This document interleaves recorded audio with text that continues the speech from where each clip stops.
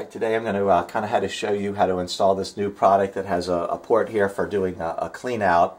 Basically this is designed for BevMax. There's two different versions of these, one for the wide machine, one for the narrow. Today we're working on the wide machine.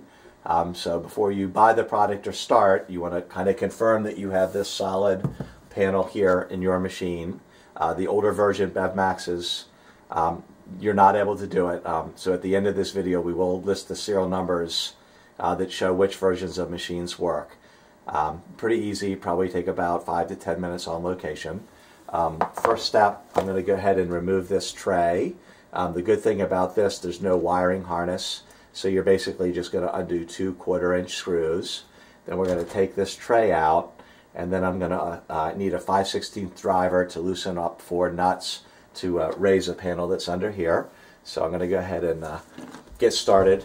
Nice if you have little power tools, and I recommend just kind of having an extension with a 1/4-inch drive. If you have normal hand tools, it'll just take a bit longer.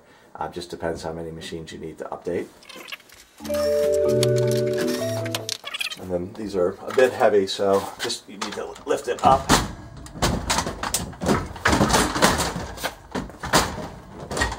When you set this down, be sure not to set it on its pushers. Okay, the next step that makes it easy, there's 5/16 bolts on the left side and the right side, and just kind of remove those so I can lift this panel up.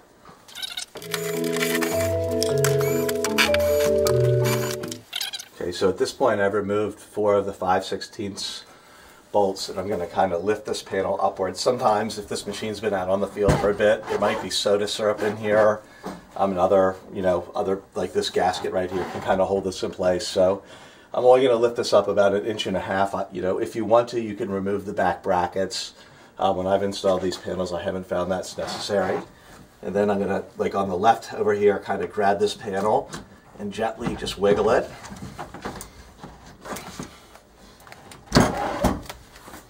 Then I'm able to remove this.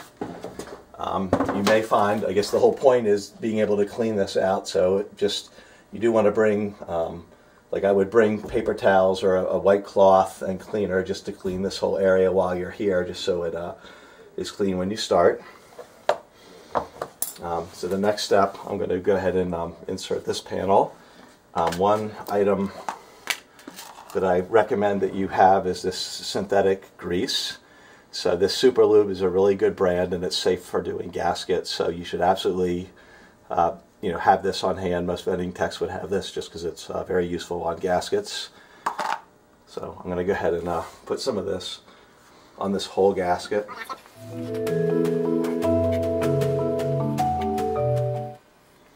I'm also going to take a bit of this and just put it right here.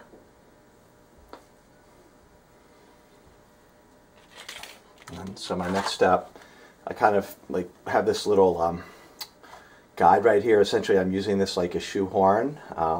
So we have these, or you could use your own, just a very inexpensive part, depending on how many of these you'll be doing. But this makes the installation easier, and it's just very important that when you're installing this, you just take your time, because you don't want to rip this gasket off, because then the part won't be good.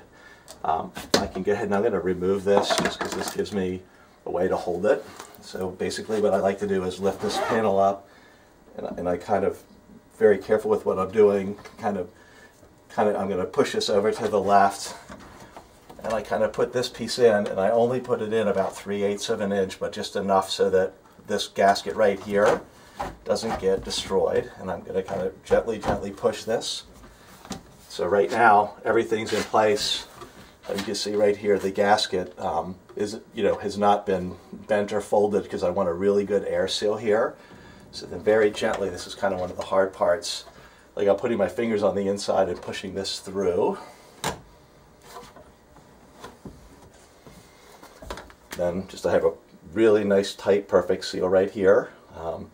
So I'm going to go ahead and with my nut driver replace the 4 5/16 nuts.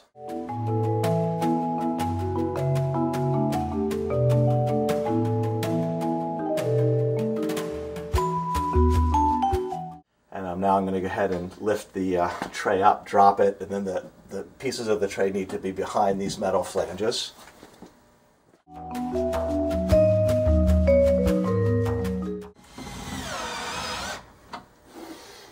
And there you have it.